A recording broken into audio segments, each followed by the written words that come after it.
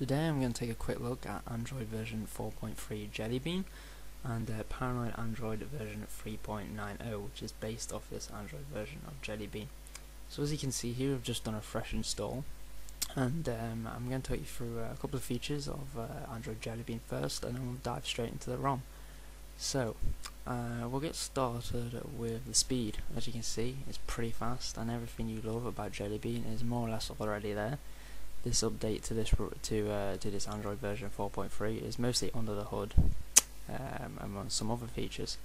So with Android 4.3 you now get Google Play Games, which is an integrated game service installed on your device. From here you can track various functions of your games that you have that are Google Play Games integrated. As you can see, I have a couple of games here, and in Riptide 2 I can view my leaderboards, my achievements, and general information about the app I have installed. You also get recommended games for that are Google Play integrated. So as you can see here, the speed of this ROM is very fast, and indeed Android version 4.3 is very fast indeed, which I'll talk about in more detail later. So a big feature of Android 4.3 is support for Bluetooth 4.0 or Bluetooth Low Energy connectivity, as well as a new feature for Wi-Fi called keeping Wi-Fi on during sleep. This is supposedly supposed to increase your battery life and improve connection for locations. So next we have user accounts. Now as you can see here, we can add a new thing called restricted profiles. Restricted profiles basically allow you to pass your tablet or to another member of the family, and you can enable certain apps that they can access where others they can't, that are installed on the device. You could also purchase some in-app content which is available to them, but they wouldn't be allowed to pay for any more in-app content, and indeed wouldn't see it at all. So as you can see, obviously this feature is inherent on phones. You can only use the user accounts on tablets. Also with Android 4.3 Jelly Bean is Google Keep, which is installed by default. This is basically a note-taking app, memo app if you like.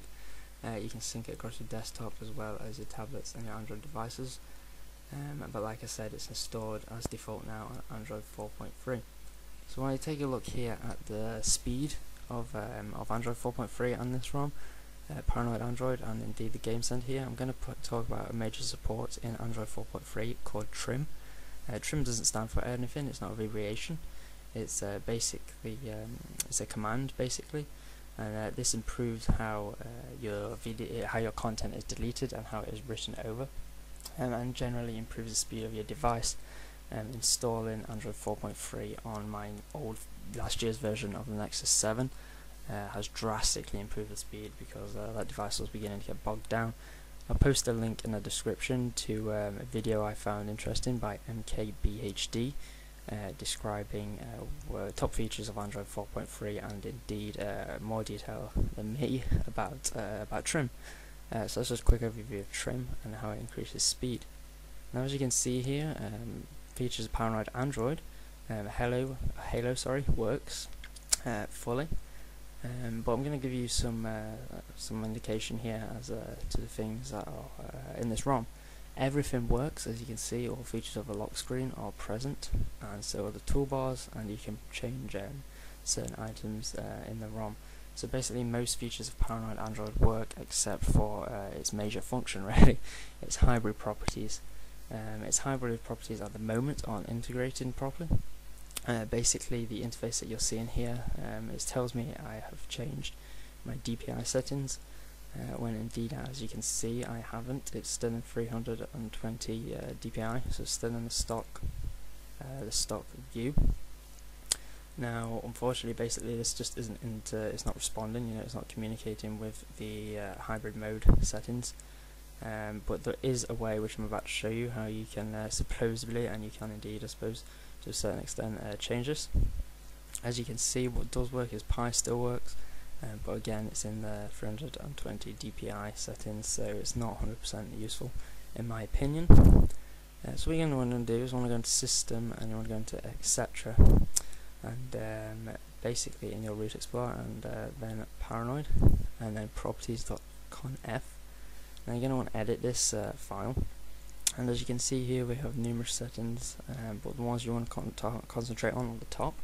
for the DPI. Now changing this will supposed to be allow you to change the interface layout, basically what the hybrid mode here does. So you want to go and get these numbers, and you're going to want to insert them into there. And as you can see, what I've done there is I've saved the file, but unfortunately I've rebooted without allowing super user root access, which was a bummer.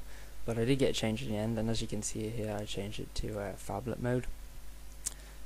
So as you can see, yeah, phablet mode. I don't like it. As you can see, apps are in tablet mode, and I couldn't get them out, so that's a shame. But yeah, that's been my quick look at Paranoid Android and Android version 4.3. Thanks for watching.